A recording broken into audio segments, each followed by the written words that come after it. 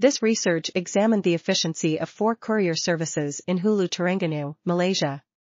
It used data envelopment analysis, DEA, to identify the best performing courier service based on customer satisfaction.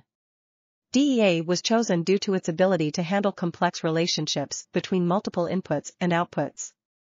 The inputs included assurance, empathy, reliability, responsiveness, tangibility, and price. Customer satisfaction was measured as the output criterion.